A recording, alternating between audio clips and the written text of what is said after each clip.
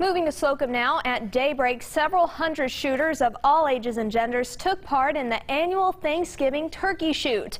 There's some 20 rounds, and the best shooter in each round receives a gift or cash. State Representative Jeff Sorrells of Hartford and State Senator Donnie Chesteen of Geneva donated a 12-gauge shotgun as one of the gifts. For Senator Chesteen, it was his first public appearance after recovering from COVID-19, which at one point sent him to the hospital. The first-term senator says it was the most sick he's ever been. Just coming off of about a 2-week bout of it, and I can promise you, I consider myself a healthy man, but that's the sickest I've ever been in my life. And you know, it's amazing how it affects people differently.